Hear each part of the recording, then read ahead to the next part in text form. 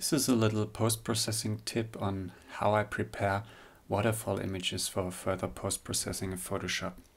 We're in Lightroom here, and what we're seeing is a photo of Taranaki Falls in New Zealand.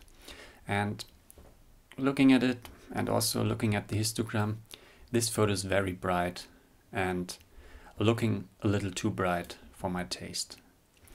I used the concept of exposing to the right here, which I describe in another video tutorial. And what you see is, if I turn on this triangle here, that only little parts of the image are overexposed and all the other part is just a little too bright but has all the details. Because this often happens when exposing to the right, I usually take bracketed exposures, or at least a second exposure, which I did here. Here you see it's more exposed to the left, and I make sure that I have some space on the right here, so all the details in the waterfall come out. So how do I process such an image which is exposed far to the right? First of all, I pull down the brightness a bit.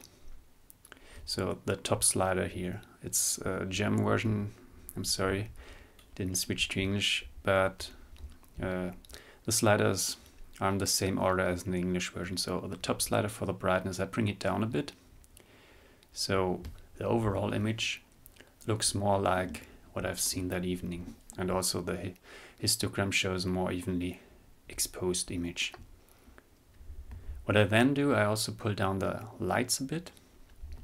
So we're starting to get the bright tones here. And then I pull up the dark tones, the shadows.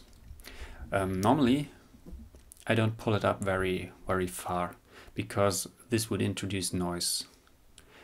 And in this case here, where I first pulled down the bright tones, I have a little bit more room to play, and I can easily pull it up to 50 or 60, because in the end, the dark tones, as they were before, and as they are after pulling down the bright tones and then pulling up the shadows very far, are the same. So this way, pulling down overall brightness and gaining a little bit more on the shadows, I get a very even image. And if you look now at the triangle, you see there's nothing overexposed at all in this image. This was just how it was pulled in Lightroom. Let's go through some other settings. I set the white balance normally. I play around with the camera calibration, selecting one of the camera profiles here. What I also do, I switch on the chromatic aberration removal and the profile correction. And as I showed you in another video tutorial, I pull down the sharpening, because the pre-sharpening, although it's called pre-sharpening, I'll do it after the processing in Photoshop. And I explain why I do this in another video. The rest I leave as it is. And for this image, although now all details are there, I'd export both photos, the bright one and the dark one, and load them into Photoshop layers, which I've already done here.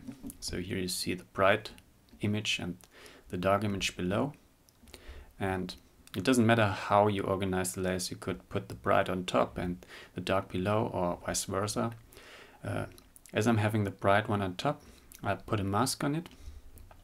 That was one too much, so one normal layer mask. I select a black brush with like 10% opacity, and I'd paint in a little bit of detail here in the bright parts. Just some further processing, there's a little bit more definition to the waterfall. I might go down with the opacity a bit to like 3%. So just slightly painting in some details. Well, and that's really it. Most of the time my waterfall image processing starts exactly like this.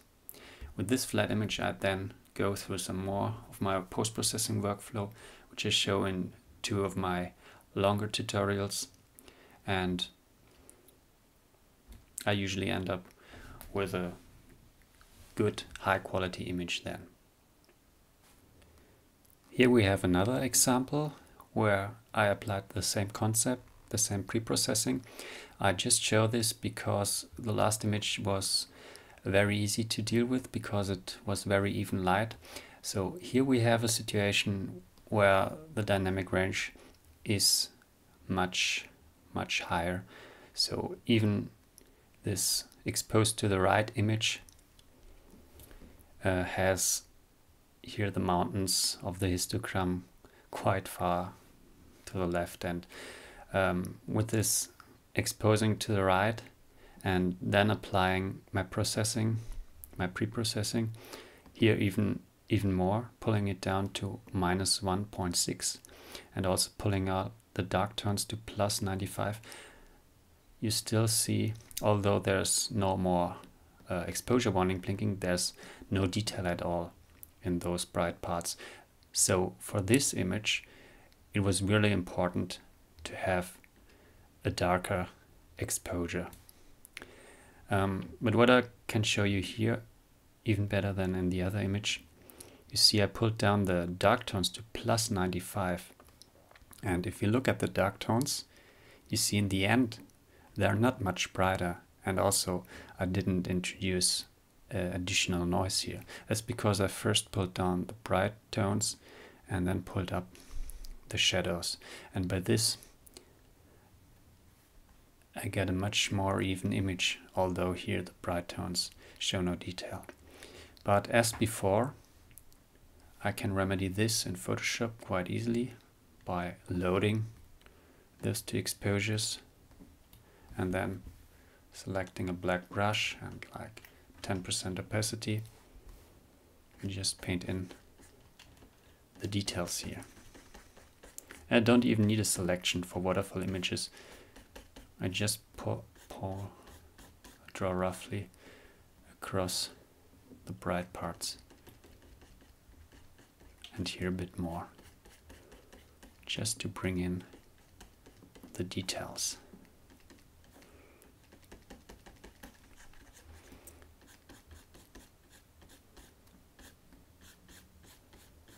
And